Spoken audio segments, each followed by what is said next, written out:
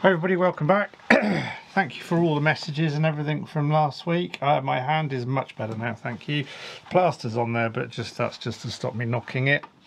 Okay, back to the project. So I need to just take this flat spot off and just shape up this end a little bit, and then we'll be ready to mark out for the offset turning.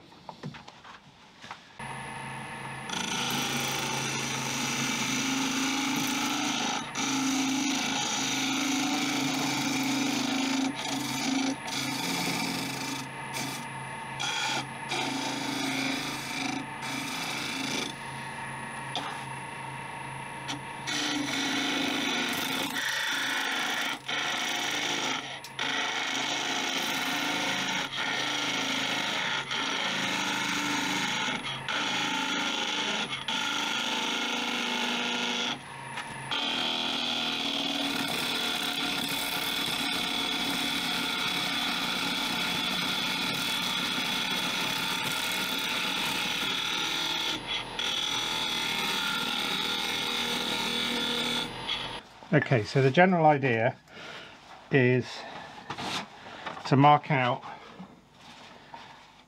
like this. I don't know if you can see that.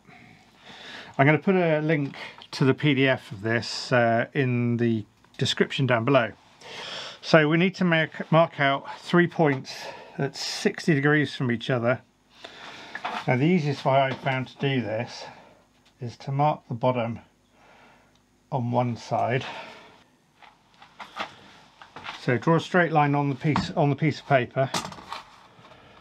This is the easiest way I found to mark out accurately the bottom. Line up the mark on the wood with the line on the paper, like this, and then draw your line on this side, line on the cardboard that side, and then you know that they're both exactly in the same place. So here we are. So it's 120 degrees, isn't it? Not what I said a minute ago, whatever that was. I'm just going to draw a line from the centre to the middle, and then we can mark out using the correct side of the protractor, which is this side of this marker, of this gauge, and transfer it onto the bottom, and then we can do the same again, transfer it onto the bottom. Right, and we need to number them. So 1, 2, 1, 2, 3. Using the line on the paper, we can mark the other end for both pieces, both marks. Transfer it to this end, which means we don't have to guess or try and mark it out in any other way. So if we'd have made a mistake in marking, at least they'll be in the same place on both ends because of the line on the cardboard. Just going to draw the lines to the middle because I didn't do that. We're going to need to know. Now what we need to do is to work out now how far out marks are going to be. Now when we do this, we need to bear in mind that the headstock for spare, in my case, is going to need something to grab hold of at quite an angle. So this is where the spiral comes in. Well, we mount tailstock to headstock on opposite numbers, and you'll see the order on the sheet. And the distance from the centre to the outside of the piece, which in this case is about here, because that's the diameter of the piece in the middle of the sacrificial wood. The distance between there and there will determine how spiraled or how acute the spiral is, or how much spiral you can see. If you have it right out here, you'll get quite a significant cut in the spiral, and closer to the middle you'll get less of a spiral, but a spiral nevertheless. It's kind of guesswork really, I think, at the moment. I'm going to say 20 millimeters from the middle. Now it's a case of using the sheet and going, in this case, 1 to 3. So we're going to 1, So 1 to 3. Lock it down hard and make sure the teeth on the headstock are biting in. One trick I saw, well, that he shows you in the pamphlet, if you take a sturdy pencil, I think he calls it,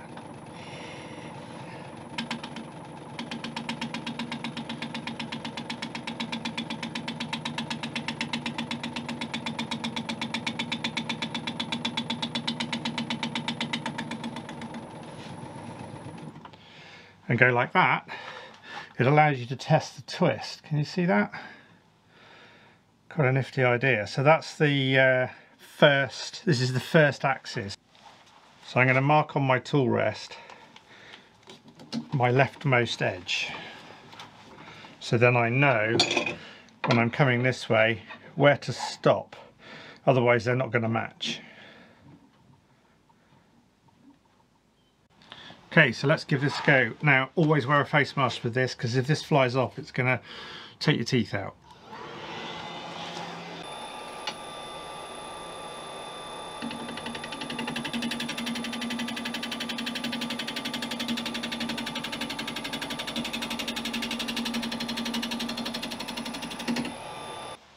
Now, these turns have got to be done in the right order, really.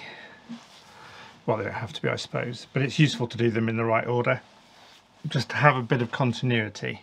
So now I'm going to switch it to the next set of offset marks, which is number 2 to number 1. When you're doing this, it's a really good idea to the wood you choose for your ends, make it really soft if you can. You're never going to get a good finish probably on this, cutting so much air, so there's going to be a bit of manual sanding anyway, and the rough and gouge is nice and sharp, and it just gives me a bit more control. Working out how far you've come is not actually that bad. I don't know if you can see here how far I'm coming up the waste block. There's one cut, that's the current one. I'm not quite enough, but you can kind of see I'm not quite enough. So if I try to make it so I come all the way up to this edge, then I should have a good chance of getting it to be the same, and then when I do that side it should end up the same way as well.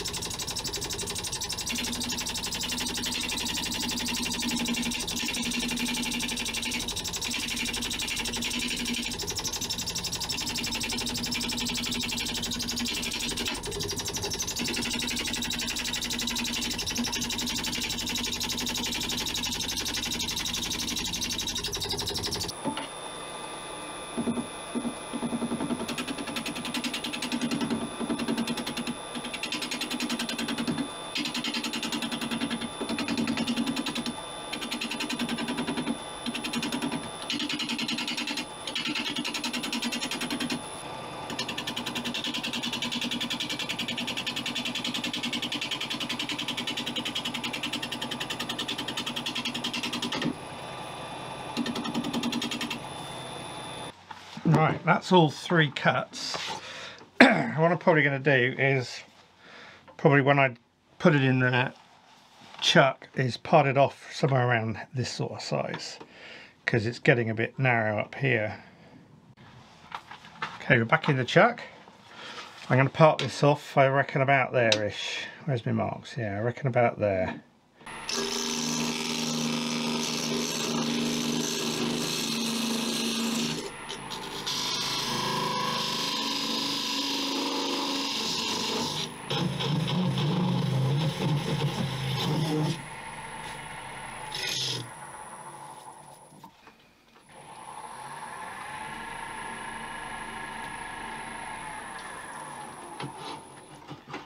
Right, so I'm going to do a bit of manual sanding now for a minute, and then we'll see if we can hollow it out.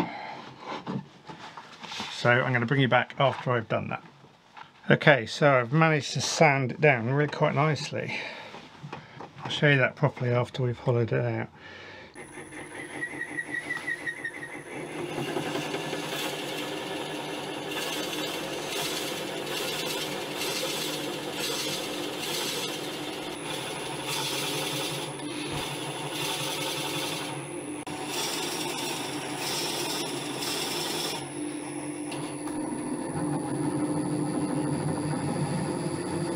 Right, it's hollowed out. I'm just going to clean up the inside a little bit, and then it'll be time to put on some finish.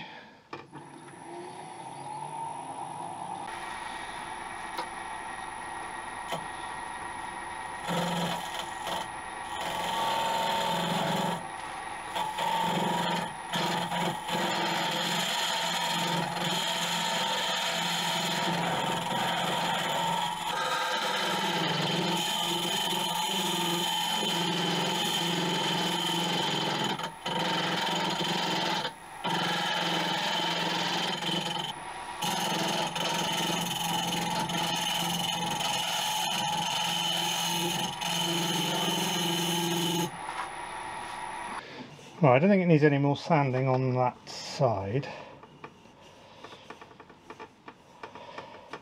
It's like glass here. It's really hard to get it any better than that here, because as you can see by the pores, this is all end grain, and this stuff's just brutally hard. So I'm going to put some sanding sealer on it and hope for the best. Purple Heart, remember? I think I've said that already. I'm going to have to do some of this manually, but I'm not going to worry too much about the inside.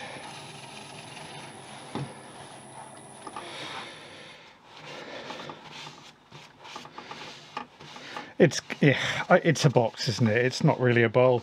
Maybe it could do with a lid, but I think it's alright as it is. Let me know what you think.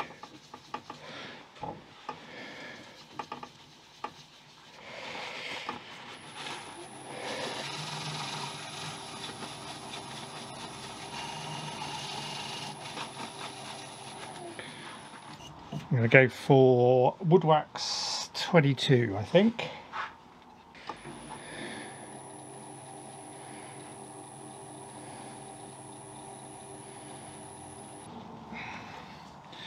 Oh, I wish the weather would warm up. It's still only about 10 degrees C here, which is ropey. It was warm the other day, but they're plumbing in now.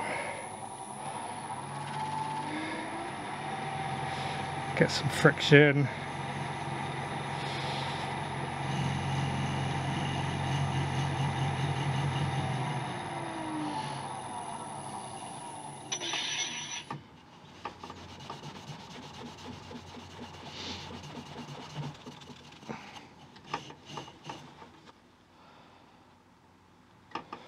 That looks pretty cool. Right, I'm going to let's part this off.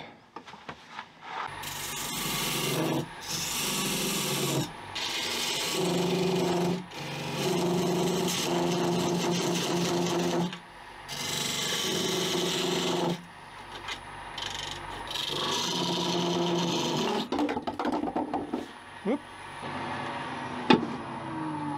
I got it.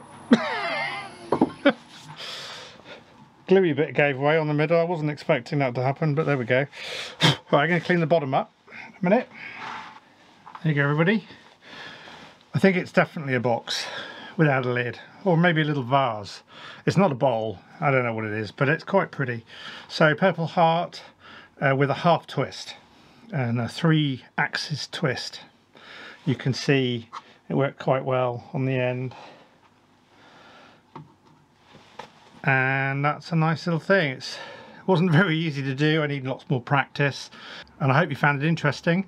If you have, please hit the like button and consider subscribing. I'm doing a video a week, and I aim to show you my journey on learning wood turning and all other things to do with it. So take care, see you next time.